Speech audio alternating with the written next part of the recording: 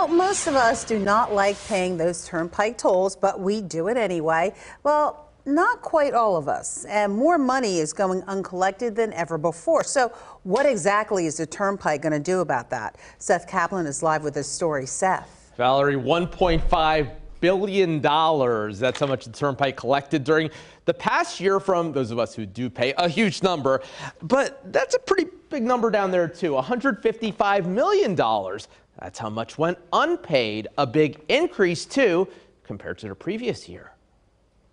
The dollar amount did increase from $105 million to $155 million. $50 million more dollars uncollected than during the previous 12 months. Now, some perspective. Likely the majority of our customers do the right thing. Well, okay, yes, but those who don't are basically taking $150 million bucks from the rest of us. And if that number's going up, that must mean the number of toll dodgers is going up too, right?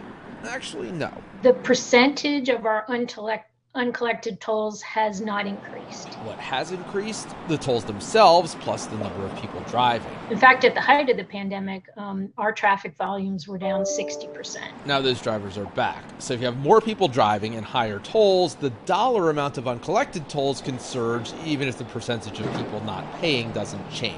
We have a 93% collection rate.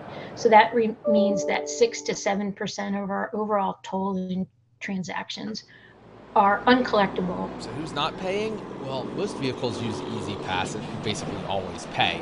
Out of all the rest, about a third of that group are the problem. Maybe the equipment isn't reading their license plates properly?